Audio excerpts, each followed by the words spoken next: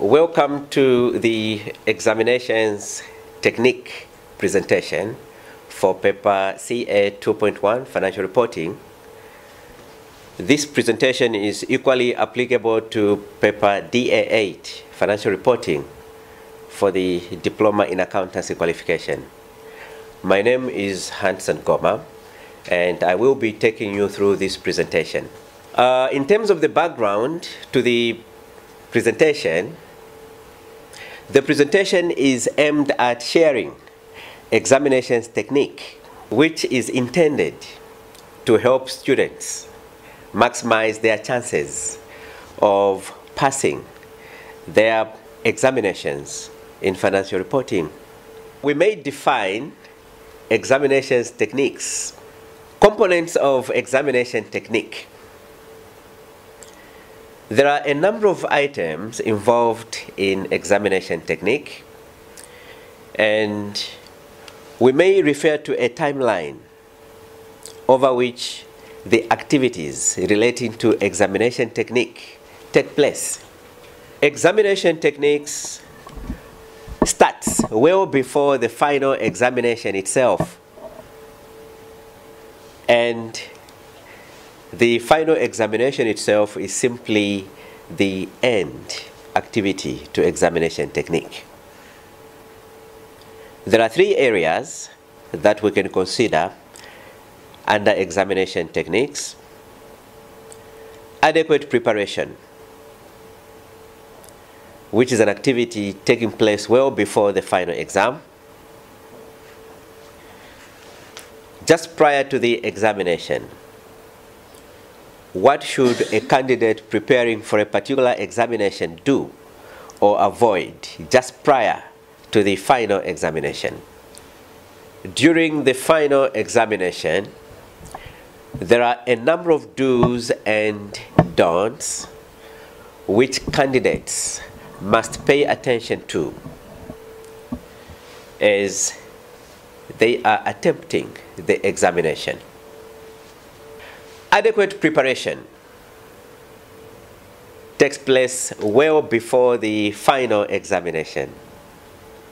This is the main part of examinations technique. In most cases, candidates are mistaken.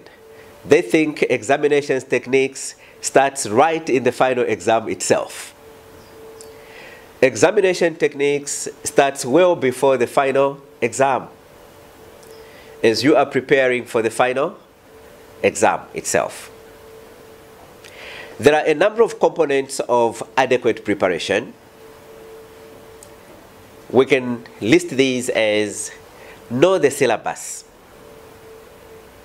know the key areas of the syllabus. Knowing the syllabus is not enough. You should pinpoint which areas in the syllabus are the most important areas.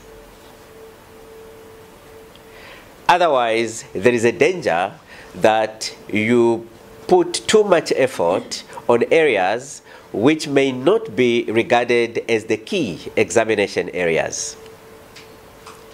So you should know the key examination areas in addition to knowing the whole syllabus. Cover the syllabus adequately.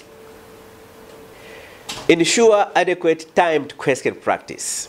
One of the unique features of professional accountancy examinations is that candidates are required to have in-depth practical skills in attempting the examinations. That can only come through question practice. Mere question practice is not good enough. You need to time yourself as you are doing the questions. This will help you manage your time during the final examination. Timed question practice will not only help you practice time management during the final examination, it will also ensure that you are efficient during your revision sessions. You should be in a position to practice more questions if you time yourself as you are doing these questions. Read the examiner's reports. ZICA has a policy to publish examiner's reports for all the past examinations following each examination diet. It is important that you read the examiner's report. The whole idea behind reading the examiner's report is so that you have an idea what significant weaknesses were observed by the markers or examiners during past examination sessions. Reading the examiner's report should also help you know how to interpret the questions that come in the examinations. The examiner's report will also give you statistics on the pass rates with regard to the past examinations. Use latest study materials. For papers like financial reporting, it is even more important that you use the latest materials because we normally have frequent changes in accounting standards. Using an outdated text is very dangerous. To that end, it is very important that you use the latest study manuals and revision texts, which is a rich source of articles on the latest development in accounting. You will normally find at least an article on a new accounting standard. Know the syllabus. How do you get to know the syllabus? Refer to your student handbook. This section of the syllabus accounts for 20% of the total syllabus. Single entity financial statements. This component of the syllabus accounts for 25% of the total syllabus. Consolidated financial statements. This component of the syllabus accounts for another 25%. Financial appraisals or interpretation of financial statements. This accounts for 30% of the syllabus. Interpret the topic areas of the syllabus. The main topics in the syllabus are summaries of the various knowledge items. In addition to knowing the topic areas of the syllabus, candidates must refer to the detailed syllabus, which outlines the learning outcomes of the syllabus. Consider the past examination questions. You must have a habit of downloading all the past examination papers to have an idea what topics are normally examined, what the examination format is, and also to have an idea what examiners expect as you look at their suggested solutions. So you should consider the past examination questions as part of examination technique. Consider the format of the examination. The format of the examination is stated in the student handbook at the end of the syllabus. The question is predominantly based on consolidated financial statements. And this question carries 40% of the total examination. In section B, candidates are required to make a choice of 3 questions out of 4 questions. Each section B question carries 20 marks, and these questions will normally be on areas, key areas such as preparation of single entity published financial statements, preparation of statements of cash flows, interpretation of financial statements, is normally at least a question on a specified accounting standards. And from what I have just pointed out, every candidate should know that group accounts is a very important part of the syllabus, accounting for 40% of the total examination. And every candidate should know that they are likely to have at least a 20-mark question in section B on preparation of single entity financial statements. Every candidate should know that in section B, they are likely to have at least one 20-mark question on interpretation of financial statements. Every candidate should also know that in section B, they will have at least one question requiring them to explain. So, based on what I have just pointed out, you should note that the following are the key areas of the syllabus: accounting standards, single entity financial statements, group financial statements, statements of cash flows. So even as you are doing your revisions, even as you are covering your syllabus, based on what I have just pointed out, you should therefore take note that the following are key areas of the syllabus: the various accounting standards contained in your syllabus, single entity financial statements, group financial statements, statements of cash flows, interpretation of financial statements. Even as you are doing your revision and question practice, make sure that these areas are thoroughly covered.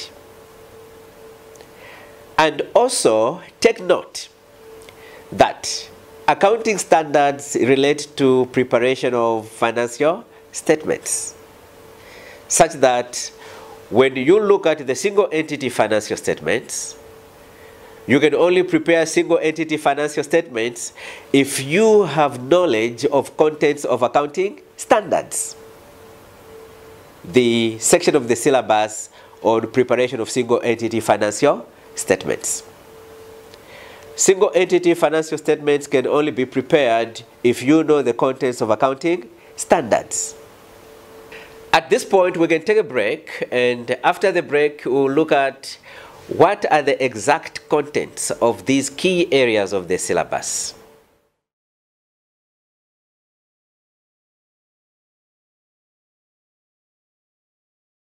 Welcome back, and we are now going to look at each key area of the syllabus with a view to pointing out what are the components of knowledge that are required. Under accounting standards, the following standards would be applicable. Under accounting standards, in general, all the accounting standards in the IFRS framework are within your CA 2.1 syllabus, with a few exceptions. Specifically, the hot areas within your CA 2.1 syllabus include the following: IAS 1, presentation of financial statements. This accounting standard gives the background to the preparation of financial statements using the IFRS framework. The key areas of the standard which every student must appreciate include the objective of financial statements. According to IAS 1, the objective of financial statements is to provide decision useful information to a range of users on the entity's financial performance, financial position, cash flows, and changes in financial position. You should know the characteristics of decision useful information. IAS 1 has simply picked these from the conceptual framework for financial reporting.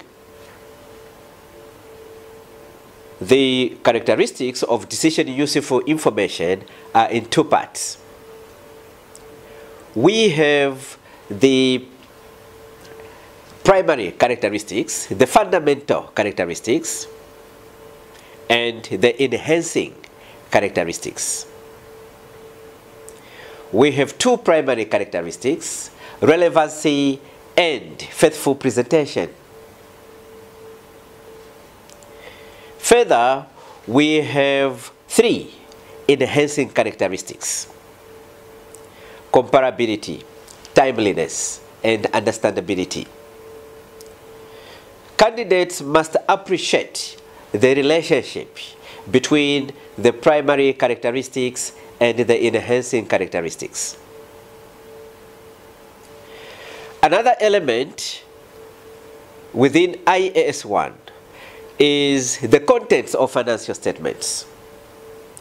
Candidates should know what IAS 1 prescribes as being the contents of financial statements. These are in two parts. We have the accounts and the notes to the accounts. Candidates must distinguish the accounts which the standard requires to be included in the financial statements include a statement of financial position, a statement of cash flows. In addition to this, candidates must appreciate that IAS 1 requires extensive disclosures in respect of the accounts, which are part of the financial statements. Non-current assets. We have 5 accounting standards. It is a highly examinable area, as non-current assets are likely to be a significant part of every entity's total assets. Specifically, we have IASs 16, 38, 36, 40, and 23, which are within your syllabus. The key areas that you must note as you are revising this area include: under IAS 16, you should know the recognition criteria. 1. Cost of fair value can be reliably measured. 2. Future economic benefits controlled by the entity are probable.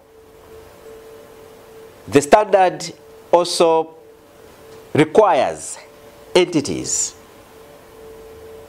to determine carrying amounts of property, plant, and equipment according to its requirements. With regard to measurement of property, plant, and equipment, IAS 16 considers 2 points in time at which to measure property, plant, and equipment. Initially, when property, plant, and equipment is just acquired.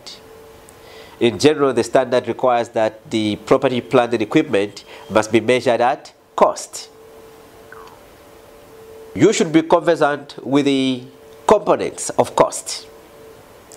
In general, cost must include all costs incurred in acquiring property, plant, and equipment and putting it in a usable state. Take note of the specific elements.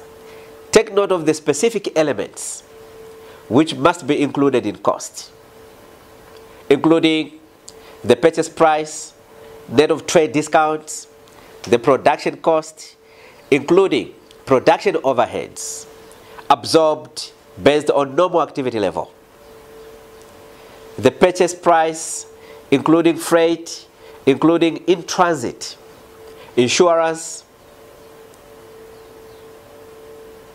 including irrecoverable taxes.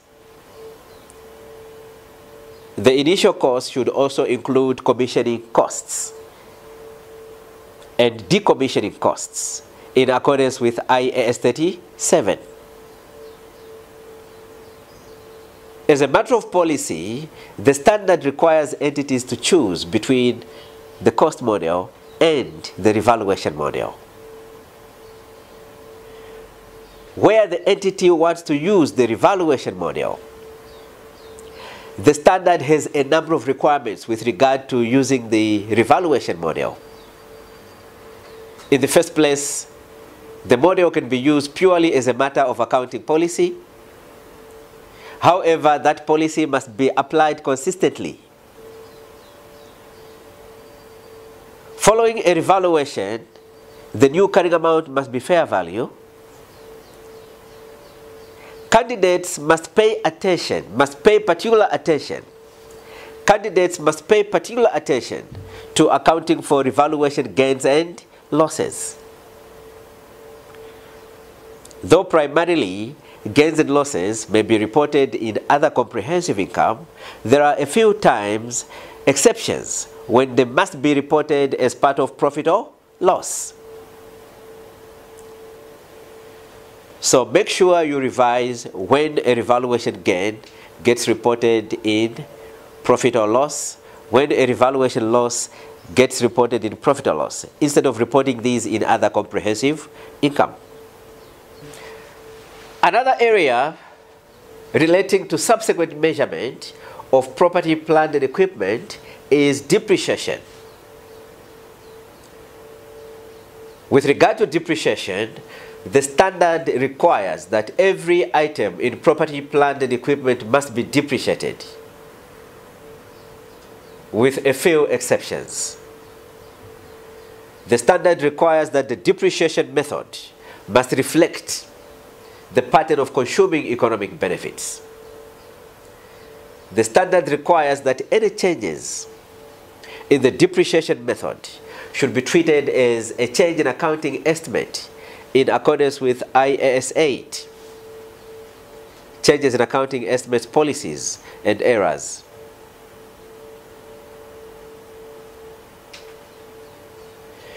Another area relevant to subsequent measurement is enhancement expenditure.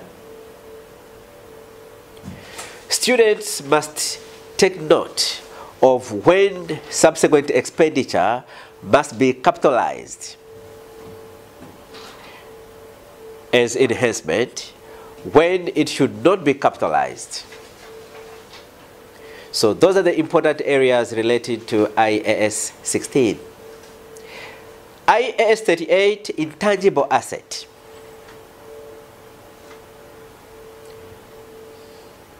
The main area where most candidates find a challenge on IAS 38 is the recognition criteria. IAS 38 in general requires that an entity should only recognize intangible assets if three criteria are met. Cost of fair value can be reliably measured, future economic benefits controlled by the entity are probable, and the asset is identifiable. An asset is only identifiable if it can be realized on its own without need to realize the entire business, or the asset represents legally enforceable rights. The standard specifically prohibits the recognition of internally generated intangible assets, unless these are being recognized as development costs. To that end, the standard has a number of criteria which must be met if development costs have to be capitalized as assets. Make sure in your preparation you are aware of the 6 criteria which must be met in capitalizing development costs. IAS 36, impairment of assets. IAS 36 is a general standard on impairment of assets. It applies in general to all assets unless we have specific exceptions where a type of asset impairment is covered by another standard. Under impairment of assets, the key things to revise or to know include: when is an asset impaired? How do we determine whether an asset has been impaired? Impairment reviews. When should we carry out an impairment reviews? What are the indicators of possible impairment? How do we review cash generating units for impairment? And how do we account for impairment losses? The definition of investment property is important. Candidates should distinguish between owner-occupied properties and investment properties. The two have different accounting treatment. Owner-occupied properties will be accounted for under IAS 16, whereas investment properties get accounted for under IAS 40. The general definition of investment property: property owned for rental income or for capital gains. In terms of the accounting, the recognition criteria is the same as for owner-occupied properties. Recognize an investment property if future economic benefits controlled by the entity are probable and cost or fair value can be reliably measured. Measurement of investment property is important. Initial measurement, we have same provisions as for owner-occupied properties. Measure at cost. However, the main difference with regard to accounting for investment properties arises on subsequent measurement. IAS 40 requires that purely as a matter of accounting policy, a reporting entity should choose between the cost model and the fair value model. The cost model in IAS 40 requires that we account for investment properties in the same way we account for them under IAS 16. The fair value model of IAS 40 requires that we shouldn't depreciate investment properties. Instead, each reporting date, an investment property must be remeasured to its fair value, with revaluation gains and losses reported in profit or loss. IAS 23, borrowing costs. This standard is primarily in general for accounting for borrowing costs, which have been defined as all costs incurred in respect of an entity's borrowings. It is primarily not for accounting for non-current assets. However, within the accounting requirements of IAS 23, non-current assets may be affected. The key points to note in the standard include: definition of borrowing costs. Appreciate the various elements of borrowing costs: interest payments, transaction costs, discounts on issue or redemption, premiums on issue or redemption, exchange gains and losses. Appreciate the definition of a qualifying asset: an asset that takes substantial time to acquire. Appreciate the accounting requirements of IAS 23. The standard has two treatments with regard to borrowing costs, which are not options but which are compulsory. The standard requires that borrowing costs must primarily be charged in profit or loss for the period in which they have accrued. However, the standard requires that borrowing costs must be capitalized as part of cost of an asset where the borrowings on which the costs arise were incurred to finance acquisition of a qualifying asset. In that case, we have to capitalize the borrowing costs. The important elements which you must note with regard to capitalizing borrowing costs include: at what point in time should the reporting entity start capitalizing borrowing costs? At what point in time should the entity stop capitalizing the borrowing costs? In general, the standard requires that borrowing costs should only be capitalized if they accrue during periods when there are activities leading to acquisition of assets. So that aspect is likely to be examined, highly examinable, in case you get a question on IAS 23. Another element which is of high relevance to examination is any income that may be generated from temporal investment of borrowed funds before these are used to acquire the qualifying assets.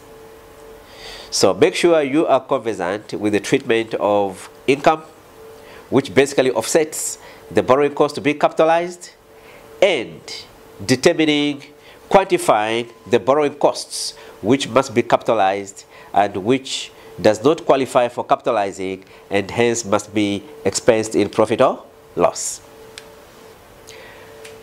Accounting for leases, IFRS 16, is another key area under accounting standards. This is a new standard and every candidate should expect it to be very prominent in the next few coming exams.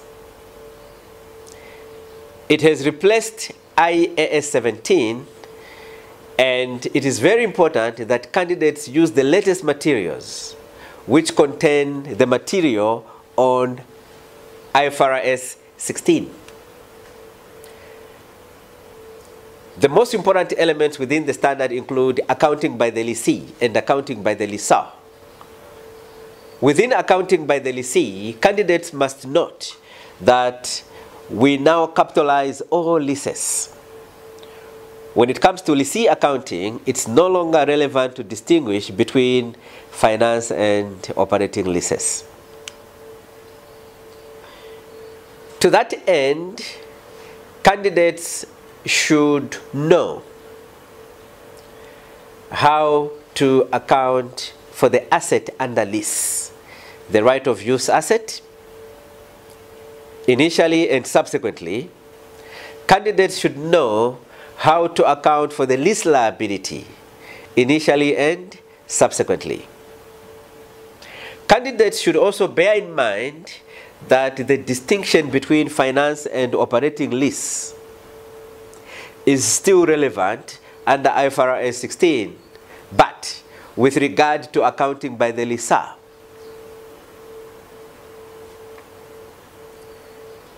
In general, accounting by the lessor under IFRS 16 is not very different from how we were doing it under IAS 17. The lessor must derecognize the asset under lease as the commercial substance is. The asset no longer belongs to them. Instead, the lessor must account for an investment in the finance lease. Initially, at the initial investment in the lease, subsequently, the investment in the finance lease will be measured at amortized cost. If the lease is an operating lease, the lessor will continue to account for the asset under lease as owned by them,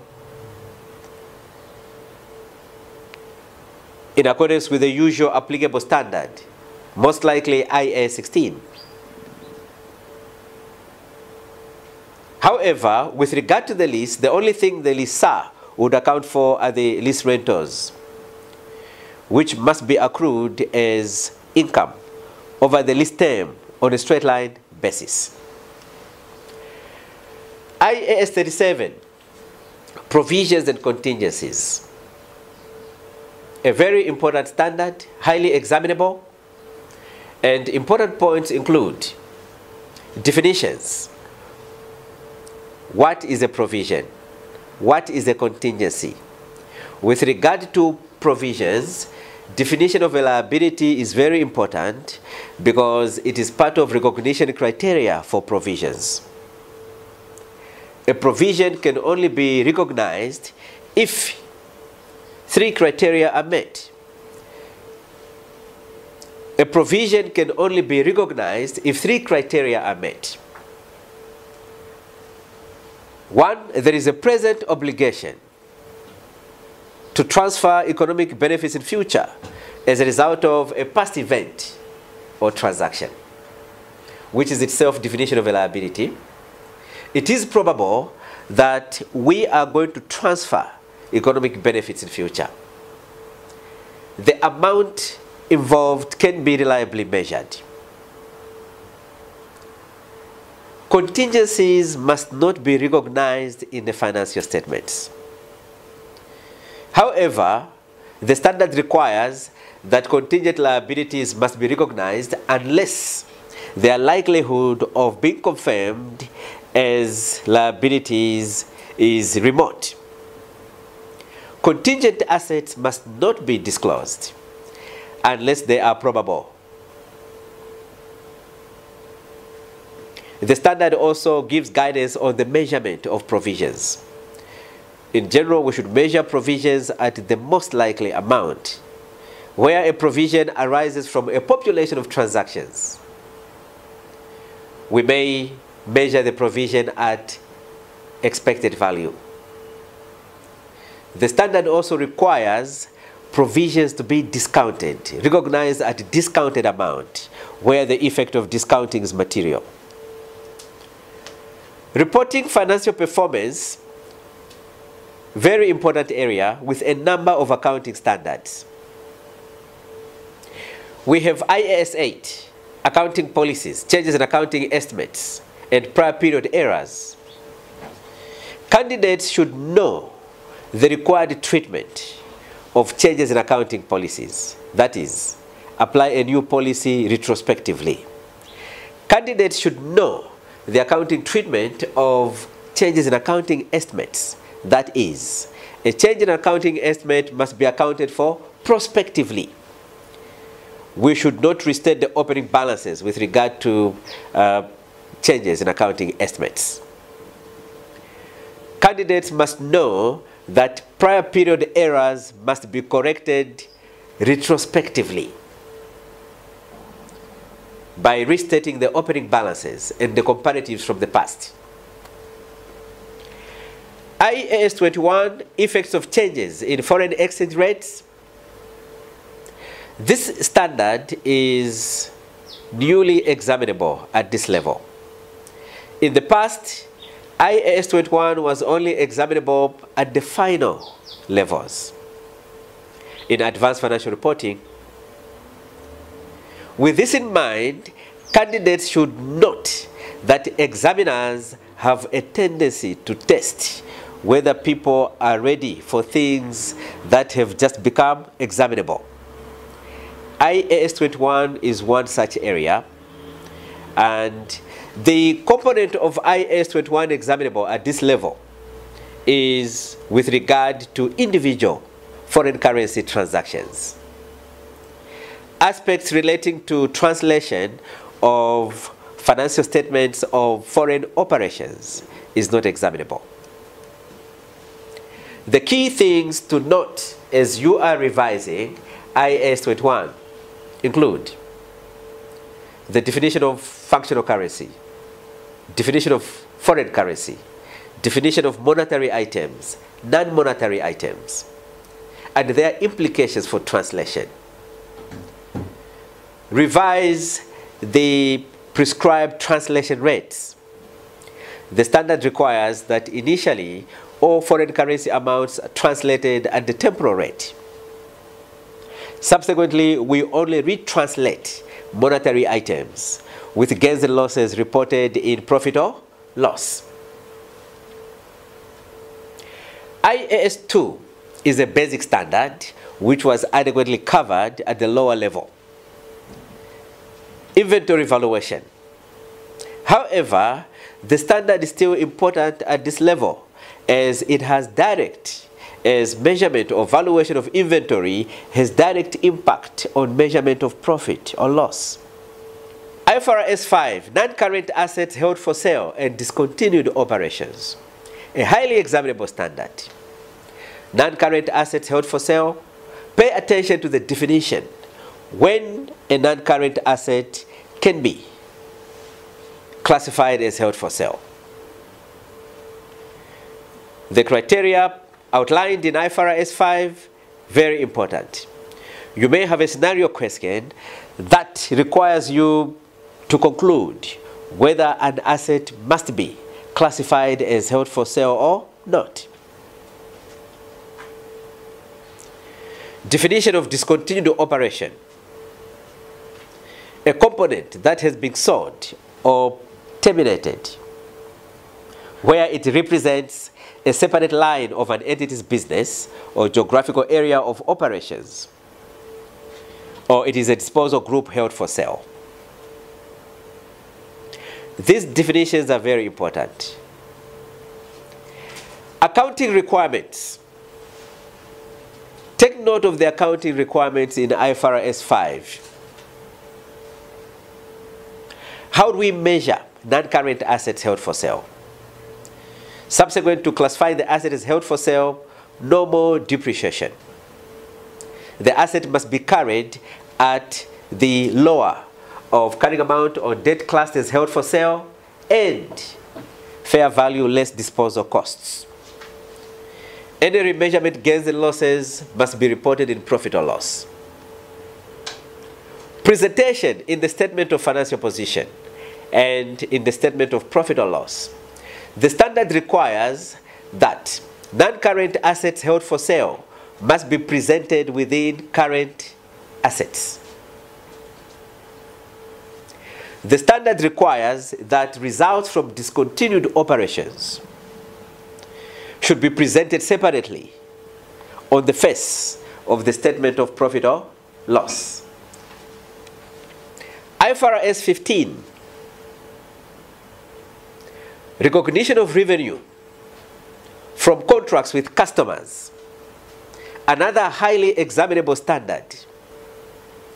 This has replaced the superseded IAS 18, and one would expect it to be highly examinable.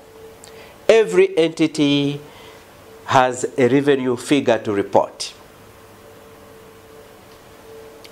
The key things to note in IFRS 15 include the scope of the standard.